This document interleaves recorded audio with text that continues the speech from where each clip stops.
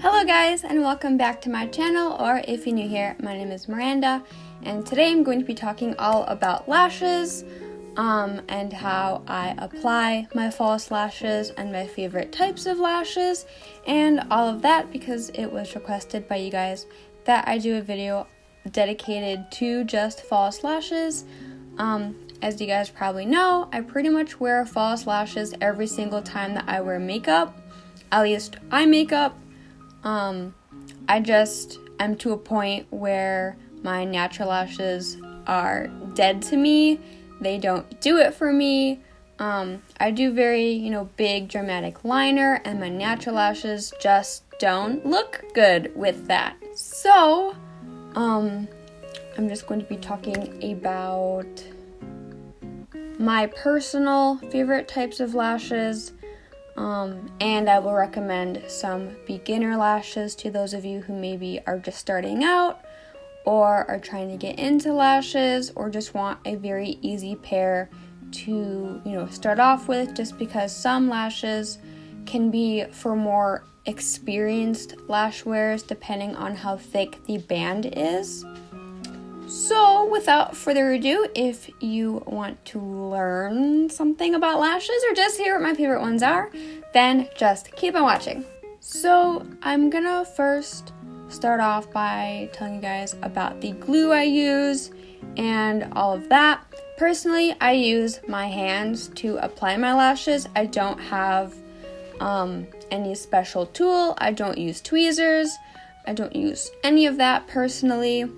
And the glue that I use is by Eyler. It is the Vegas Nay Strip Lash Adhesive, and it's just in a little bottle.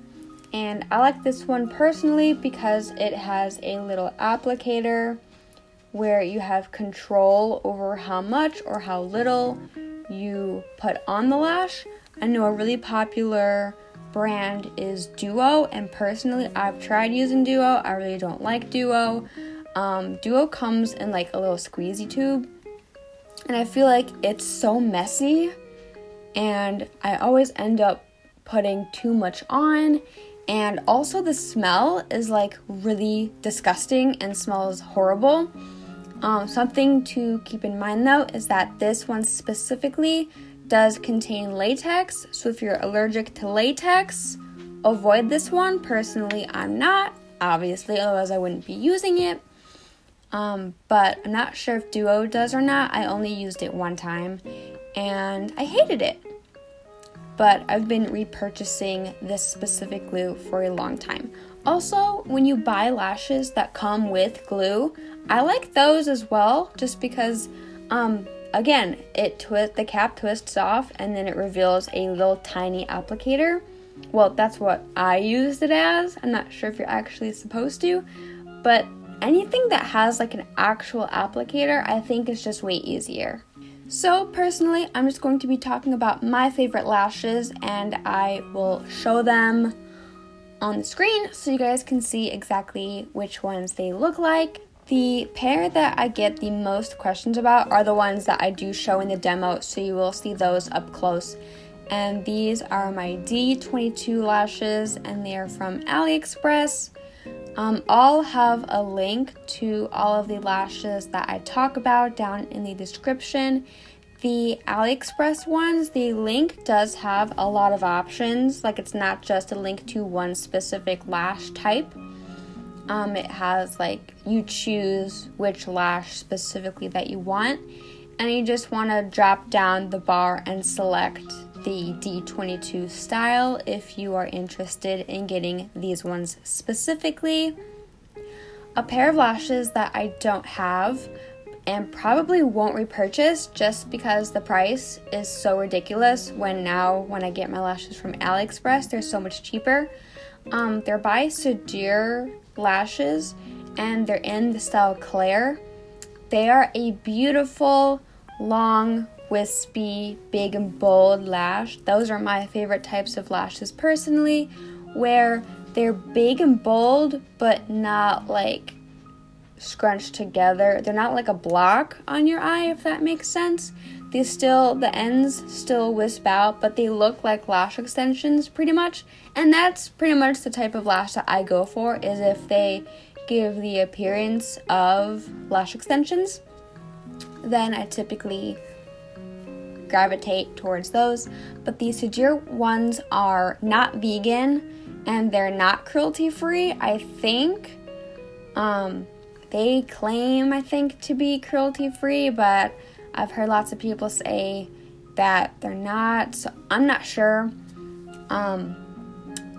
But they're really beautiful, and if you don't care about spending $30 on a lash, which I have done twice, they were lashes that I used pretty much every day, but I just can't justify spending that kind of money on lashes anymore. Maybe at some point in the future I will repurchase them, but for now I'm happy with all the lashes that I have, and I get them from Aliexpress and they're like $2, so I just can't justify spending that kind of money again on lashes. Another pair of lashes that are really beautiful, and these ones are cruelty free, which is great, and these are by Aether Lashes, but these are in the style Belladonna. They're really beautiful. They're the type of lash that they're shorter in the front and then they kind of wisp out, but they look really natural. They're still really long.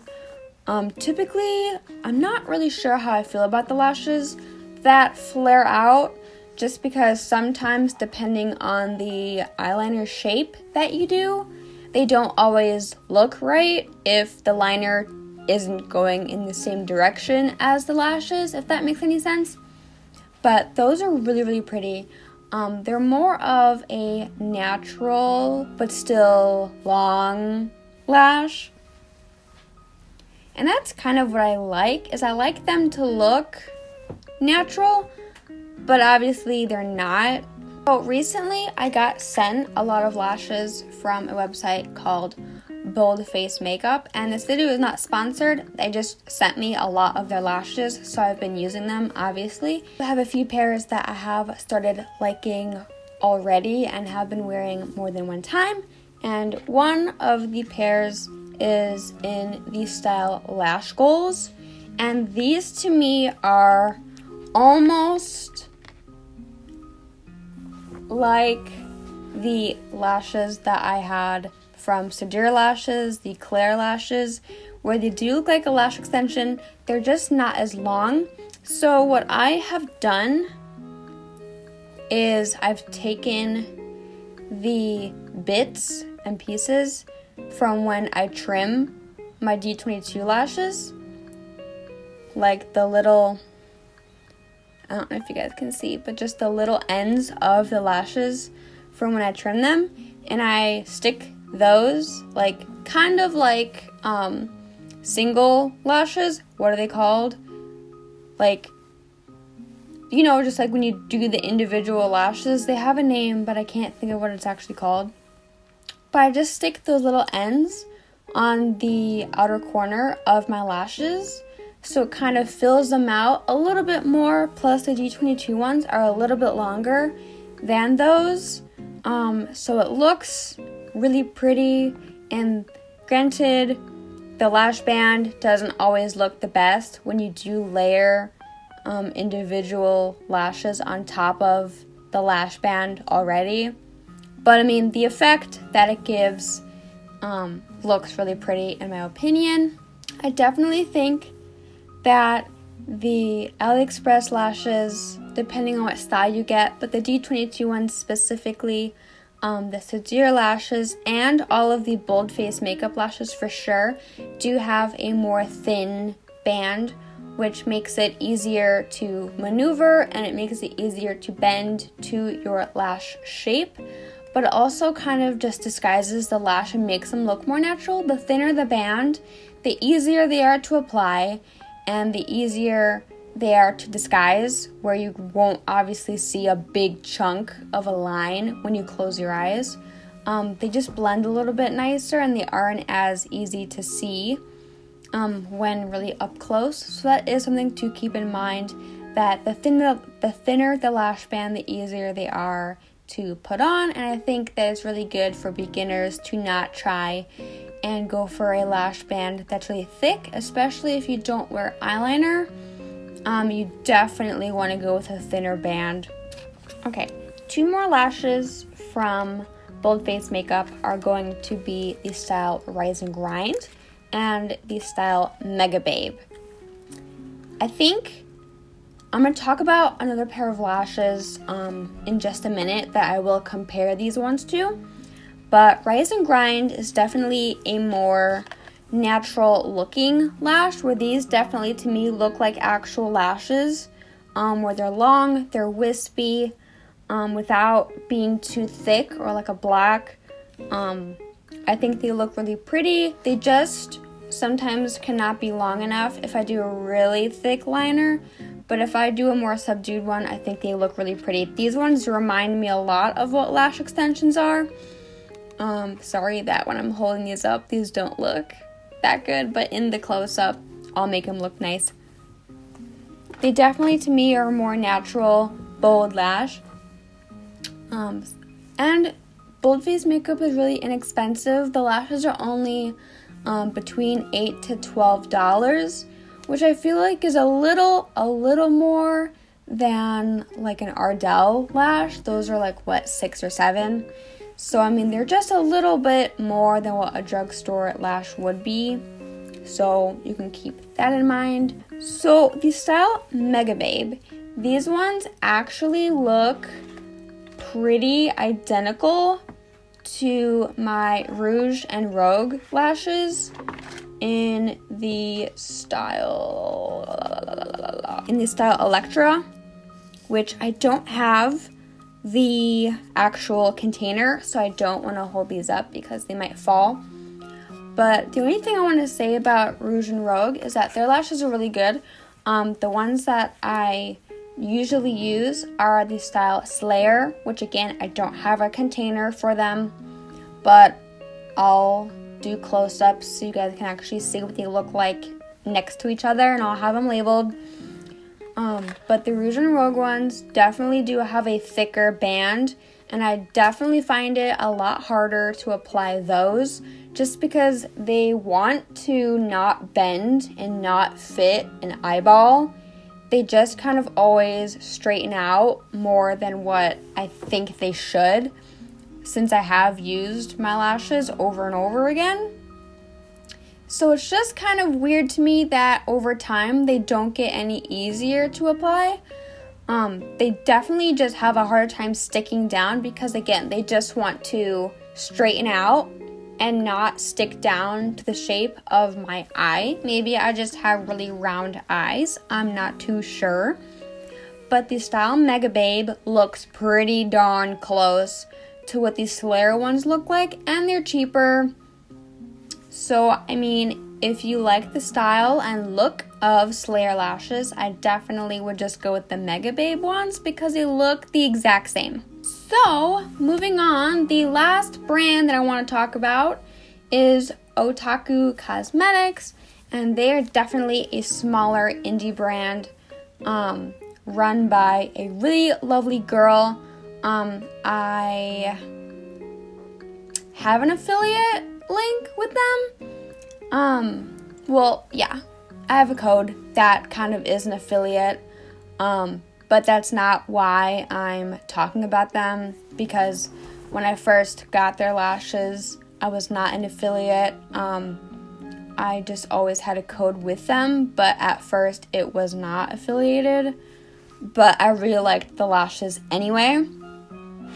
So I do have a few pairs from them that I do like a lot. I have 2 that I want to show you if I can find them. So I have 2 pairs of Otaku Cosmetics lashes, and they are going to be Junko and the style Amelia. So I've been saying over and over again, I don't like my lashes to look like a brick across my eye. I still like it to look more wispy and flared out, and Junko Cosmetics is not Junko Cosmetics. The Style Junko are really, really nice. They're still thick and wispy, but they do have, I'll do a close-up so you guys can see, but I really like when the lashes have like chunks of, like, you can kind of see how it's like chunk, and then in between the chunks, there are still lashes, but they're not as thick. And that's the effect that I really like. That's how most of these lashes look, is they just have like more in one spot and they're spread out, and then in between the bigger chunks of lashes, they're just a little bit thinner, and I think it just looks more natural. It still lets you see the eyeshadow that you have on. I really find that with the lashes that are just kind of across with like no gaps, they're really big. They can kind of make my eyes look heavy. Sometimes they can even feel heavy, which just makes them a little bit more uncomfortable than what you typically would prefer. And then the Style Amelia, same thing, where it has the chunks of lashes. There's just more. They're a little bit thicker than Junko, where Junko is more light and more natural, while Amelia definitely is more dramatic, and they have thicker chunks and kind of more of them, but still with the thinner gaps in between. But both of those pairs I definitely think would be my favorite if I were to recommend any from Otaku Cosmetics, is that I would either pick up Junko or Amelia, which leads me into, I know I said that Otaku Cosmetics is going to be the last one that I talked about, but I do want to recommend some natural, easier lashes that you can just pick up without having to order online. But speaking of my Junko lashes, I'm not sure if you guys remember, but maybe a year and a half ago, my go-to favorite lashes were the Ardell Lashes in the style 206. You can find them at some Rite Aids. My Ulta no longer carries them, which is kind of weird. They carry the 207, which I think is just a little bit more of a dramatic version of 206. But the 206, they're not too long, but still give you a little something. Those used to be my everyday lashes, was the Ardell 206. They're only like maybe $6.98. Like I said, you can pick them up at drugstores that are close to you. Personally, I've seen them at Rite Aid, but granted, I have not looked at really Walgreens or CVS looking for them. But those are a very good beginner lash in my opinion. You can also get them off Amazon. I know I ordered kind of in bulk, which I don't think I have a pair right now to show you guys. I'm not sure what happened to them. I may have just used them and then thrown them out because they got old, obviously. But I definitely think that if you're starting out into lashes, that those are a very good option. The very, very first lashes that I ever started wearing were the Ardell Demi-Wispies, where they do that thing where they are very thin towards the inner corner and then they flare out. But they're very, very subtle. I would never dream of wearing them now just because they are so subtle. And with my lashes, I'm not subtle anymore. But they're a very good beginner lash to wear if you're not doing very dramatic looks, but maybe want to do a little baby wing with liner. They definitely help accentuate that. And then they have the normal wispies, which was the next lash that I ended up wearing a lot. And those are a more full, the same shape across the lash where it's not tapered. But they still look really good. And they're definitely still a more natural looking lash where it's not too long and not too dramatic. But Ardell as a brand in general, I definitely think is a very good starter brand. And they are cruelty free, I'm pretty positive. And the lash bands are typically very thin. I haven't had a pair where the band was really thick. And like I said, a thinner band makes it a lot easier to apply. And overall, just makes it a much better experience, especially when you're first starting out. There are so many other lashes, of course, that I love, but those are the lashes that I typically wear all the time.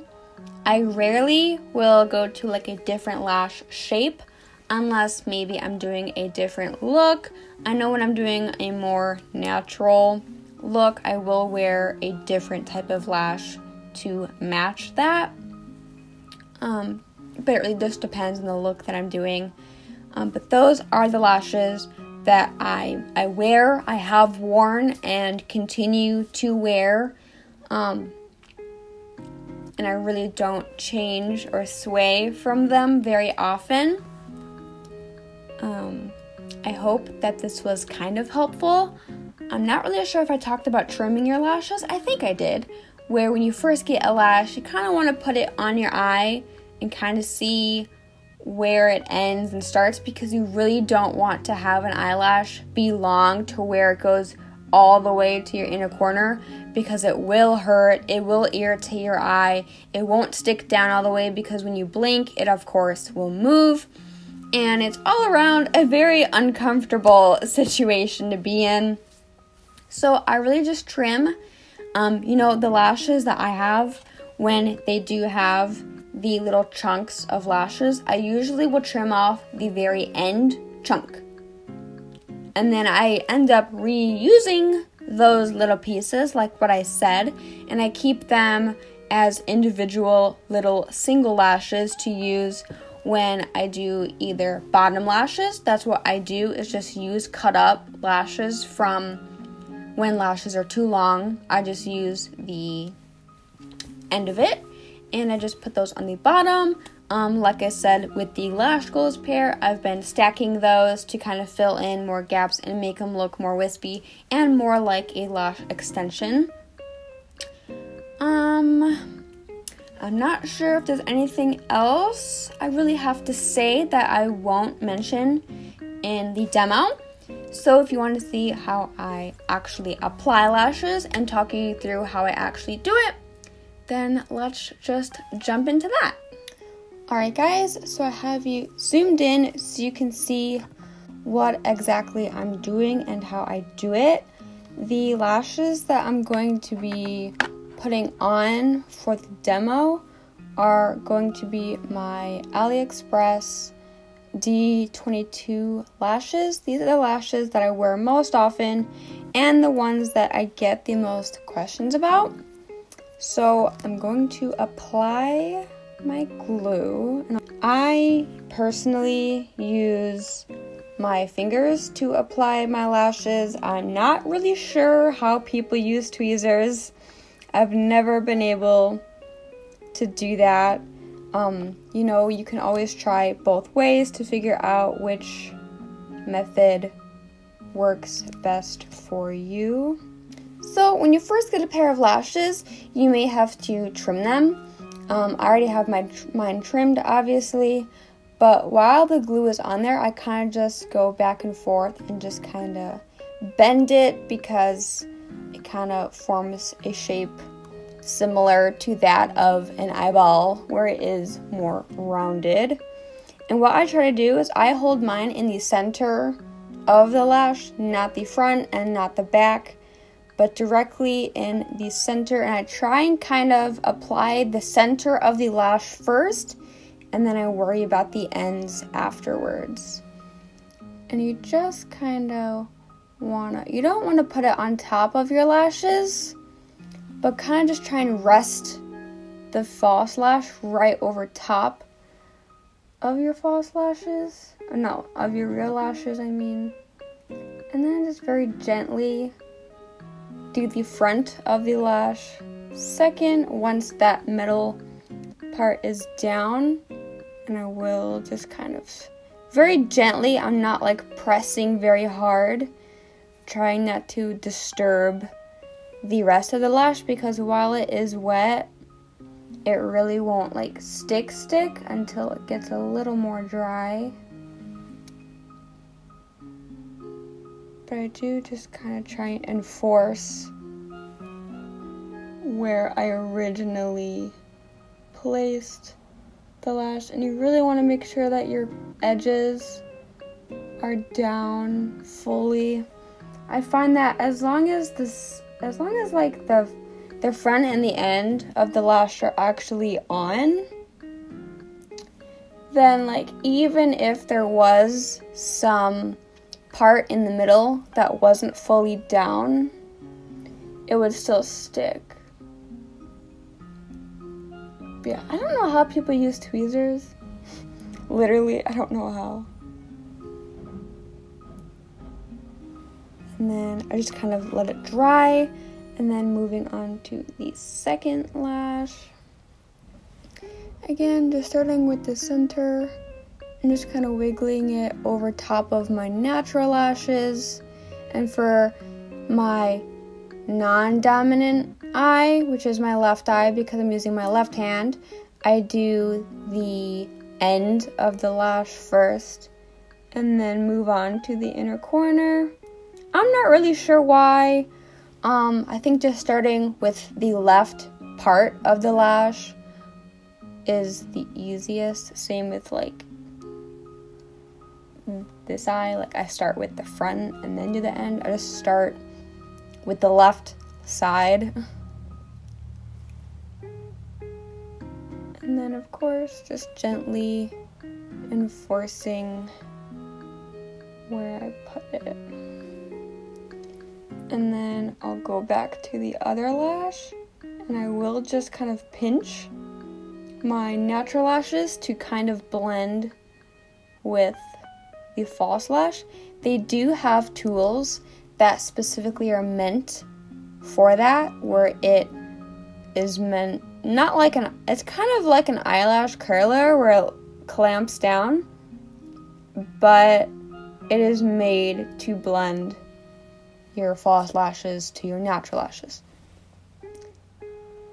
But I really do it in the inner corner and on the outer side. Not really in the middle because those kind of look pretty good.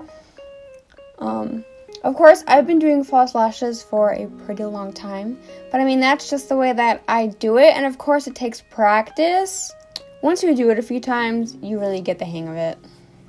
Alright guys, but that is pretty much the end of this video. If there are any questions that maybe I didn't answer or something that I didn't talk about, but I think I talked about everything that I have to say about lashes, just go ahead and leave them down below. I hope that this was helpful and that maybe you guys will look into some of the lashes that I personally love, or some of the ones that I said were really good for beginners too, if you are just starting out. But other than that, I love you guys a lot. Thank you for watching this video. Leave me any ideas of videos that you would like to see in the future. Also, ignore my hair. I'm like a calico cat at the moment. Not really sure what I'm going to do next with it. Granted, by the time you see this, I'll already have something changed. But, yeah, I love you guys a lot. Thank you for watching, and I will see you in my next video. Bye!